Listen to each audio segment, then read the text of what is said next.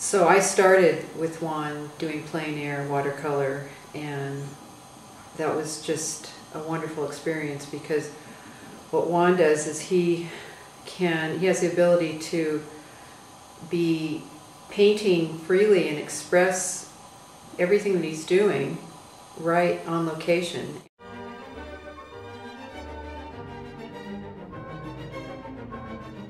We used the mountains of Marin County to sculpt out the luxury apartments of San Francisco.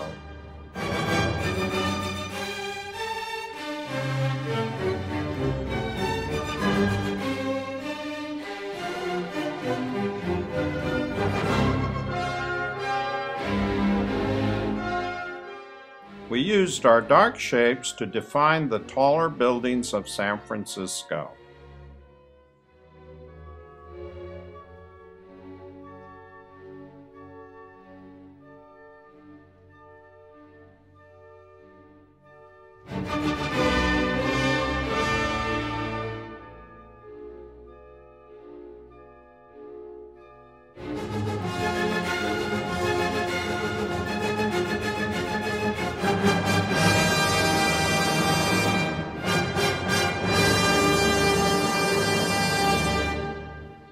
For the next set of lessons, you may use a board, individual boards for your paper.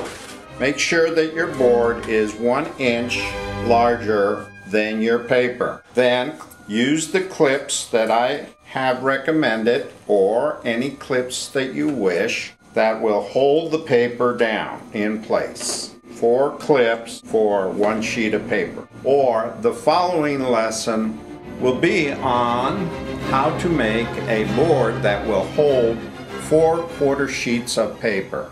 You'll need 16 clips and 1 extra if you want. Your finished masonite board will measure 32 inches by 24 when completed. This will hold 4 sheets of quarter sheet watercolor paper very easily. You may cut out a piece of tempered masonite board. Cut a 4-sided cross in the center of your board, measuring 1 inch by 1 inch by 1 inch. Then take your 4 clips and place each one in the square of your masonite, tempered masonite board, so that each clip is facing a different direction. Then place each sheet of watercolor paper, quarter sheet, clip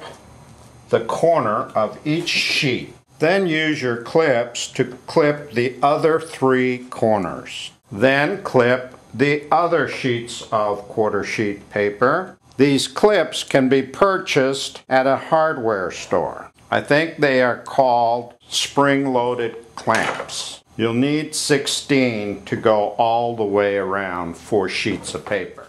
Let us go to one of Juan's workshops. my simple design formula.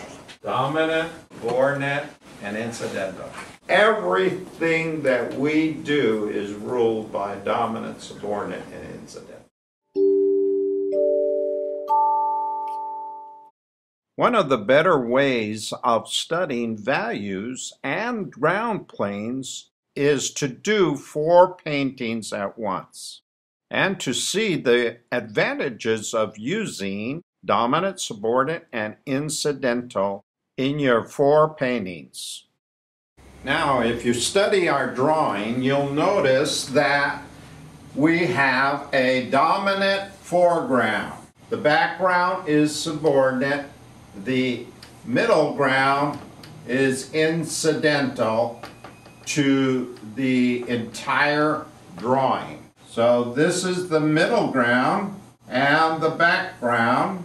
The middle ground is arranged so that it is incidental, but as you will see, because it's the focal point of our painting, incidental is just as strong as subordinate and dominant. Not only do our ground planes adhere to our formula, but our value plan also must adhere to our formula. In fact, everything that we do from now on is dictated by our formula.